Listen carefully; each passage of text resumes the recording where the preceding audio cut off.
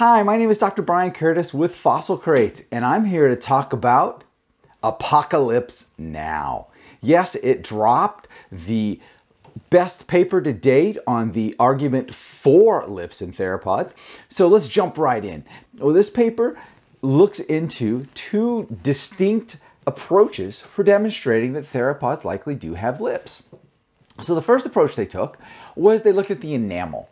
And all teeth have enamel, and they took one theropod tooth, a Spinosaurus tooth, and they used histology, they ground it up, they did some really cool things to it, and they noticed that the enamel on the lip side and the tongue side is about the same distance.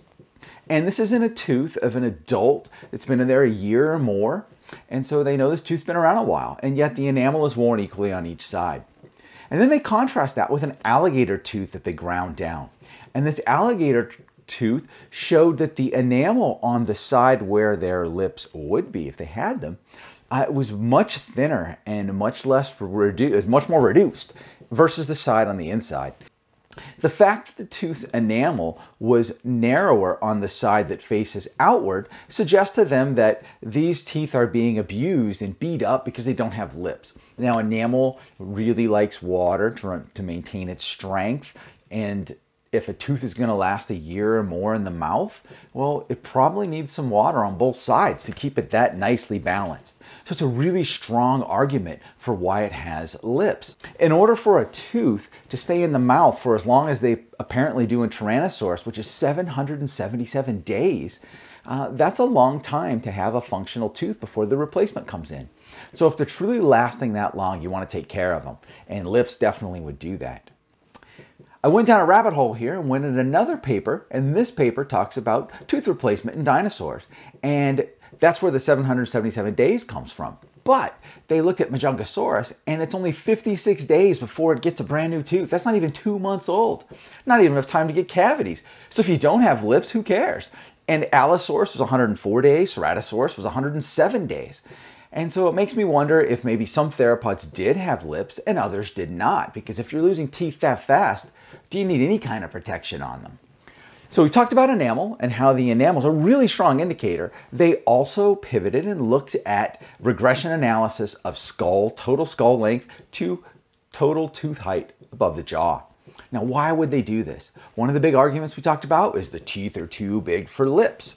Well, one way to look at it is, let's look at other animals, the varanid lizards that have this ziphodont dentition, and let's see how they compare to theropods in terms of the size. And what you may not know, because you never see the lizard's teeth, is these have some pretty sizable chompers. Varanus salvadorii has teeth that are actually, in proportion to the length of the skull, larger than that of the theropods even. So we know that it has lips. All the lizards today have lips. And they measured these two measurements, the length and to the tooth height, and they plotted it in a scatter plot. And they converted them into log and used regression. So they use a bunch of cool tools that all of you that are going to become scientists are going to have to learn at some point, because it's a way of taking data and allowing us to talk about orders of magnitude of size difference in an intelligent fashion. And they did all the right things. I really like this paper's approach. They give you all the raw data so you can replicate it yourself. And the punchline is they put up a graph, and the graphs run parallel to one another and very close. There's a few outliers, there always are, but in this case, the taxa that has the length to the total height match. And what this conclusion is if it's good enough for varanids, it's certainly good enough for theropod dinosaurs. If all of the animals that plot on this graph of the varanids have lips, and we know they do, we can see them, then the argument that the teeth were too big falls flat, because these giant-sized teeth are fully enshrouded in lips today. So if you take the evidence of enamel wear and you mix it with the evidence of the fact that, morphologically speaking, using those coordinates, the dinosaurs fall within the same line, that's two very different and yet compelling reasons to think that theropods had lips. So I came into this really a no lip guy, but I'm starting to think that lips are on the menu. Now, here's what I'd like to see for some graduate student, some work somewhere to continue. Let's plot other beasts. Ceratosaurus isn't in their list. Now, it's because there's no complete skull, but we do have a pretty good skull reconstruction now. It'd be neat to compare their total length to the height and see where it falls on the line. What do varanids' enamel look like? If we took a varanid tooth, is it equal on either side? Are lots of other vertebrates? Let's also measure other beasts. Let's measure Simosuchus, the little short-nosed crocodile. Let's just see where other animals fall on the chart. Another line of evidence that they used to suggest that lips were present was the presence of foramina. So if you look at this diagram, you'll see that you have these holes along the top of the maxilla above the teeth. And that's an interesting thing to note. We see it in lizards and we see it in theropods. When you look at the crocodiles and alligators, they have holes all over the skull. It's not just in this nice little line. Now, one thing that did give me some pause is when you look at lizards, they have those holes and that's it. They are smooth. And not all lizard skulls that I've looked at have the foramina at all. Maybe it's a size item, maybe it's ontogenetic, I don't know. But I do know that it's not present everywhere. This is not a 100% canonical fact from what my eyes have told me thus far.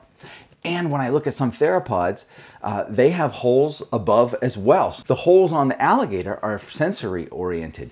They have a bunch of nerve endings that go up there and help it sense things in the water. Possibly theropods have some kind of sensory thing going on as well, which would account for a number of those foramina. But definitely the theropod maxillae are not smooth like the lizards.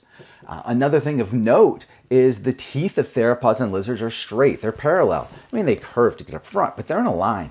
Whereas when you look at crocodile and alligator teeth, they may be parallel in the back, but they start to curve outward.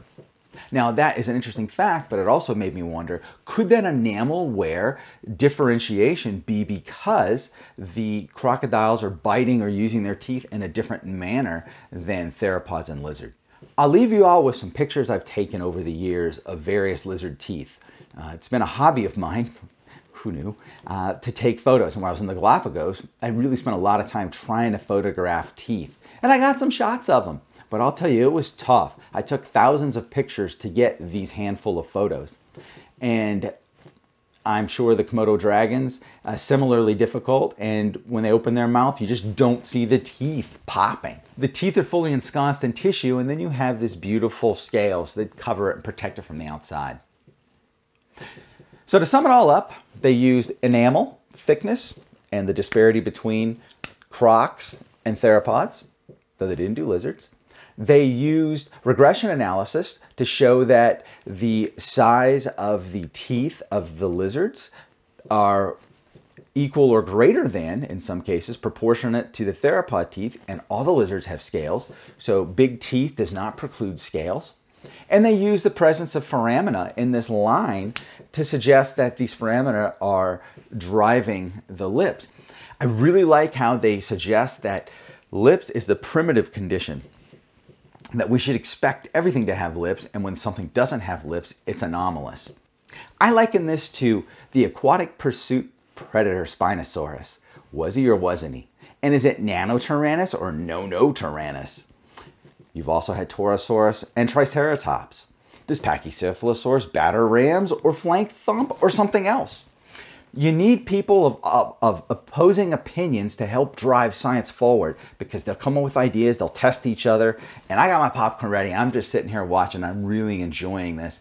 But I think that this paper is a super solid entry, and I'm sure that the non-lip people will be sharpening their pencils and getting their publications out hopefully soon. And I can't wait, because what this shows is there's so much left to be done, so much work to be done, so much knowledge to be learned. And I'm hoping someone watching this can jump into the fray and take it to the next level. I'm Dr. Brian Curtis with Fossil Crate saying thank you kindly. Adios.